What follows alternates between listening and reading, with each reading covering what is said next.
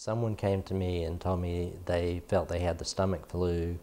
They may not know exactly what they're talking about. It could be, the flu is usually caused by a viral infection, which you can get a rotavirus infection of the gut and stomach that causes nausea, vomiting, fever, diarrhea, malaise, and is treatable by rest, hydration, and symptomatic treatment of fever, nausea, and the diarrhea. You can also have bacterial causes of a gut problem called gastroenteritis, and this you would want to treat depending on what the antibiotic is, with specific antibiotics to treat the same symptoms of nausea, diarrhea, fever, and vomiting.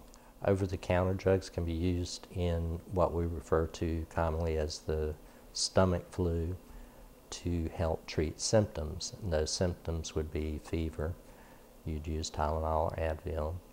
You would treat the nausea to prevent vomiting and just add to comfort, and you would treat the diarrhea to prevent dehydration.